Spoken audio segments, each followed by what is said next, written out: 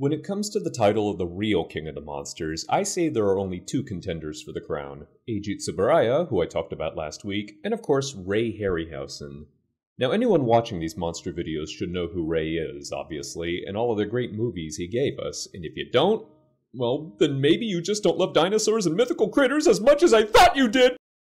When I was young and got my own video camera for Christmas, I spent tons and tons of hours just making my own movies with clay sculptures or toys or whatever I could use for stop-motion animation.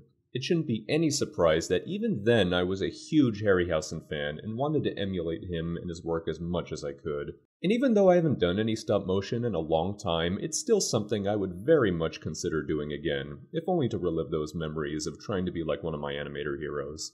So today I'm drawing the Cyclops, or more accurately a Cyclops since there's more than one of them, from the 7th Voyage of Sinbad. Now oddly enough, this is not my favorite Harryhausen movie, but I still recommend it as the perfect starter movie for anyone who isn't familiar with Harryhausen's work. The reason I suggest this one is because it's just a good simple movie. Nothing really confusing, nothing really slow about it, it just moves along at a fairly brisk pace and keeps itself focused on just giving the viewer a lot of fun and wonder. Consider it Harryhausen Class 101.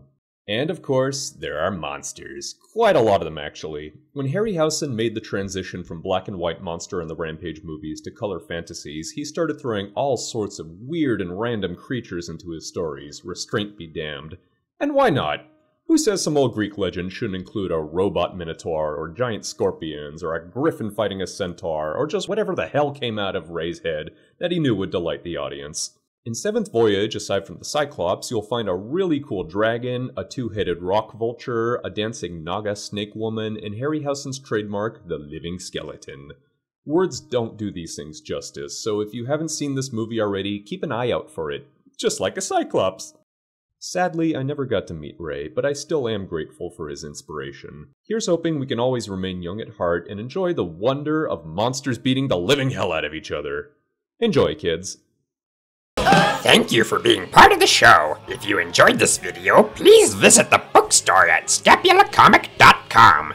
There you'll find the complete Dada Hyena's Creature Show book series, showcasing my art of all of your favorite monsters. Yeah, even that one. You'll also meet Scapula, the world's worst villain, in his wickedly hilarious comic book adventures. Help support weird art and the weird artists who make it, and we'll share great frights and fun. Enjoy!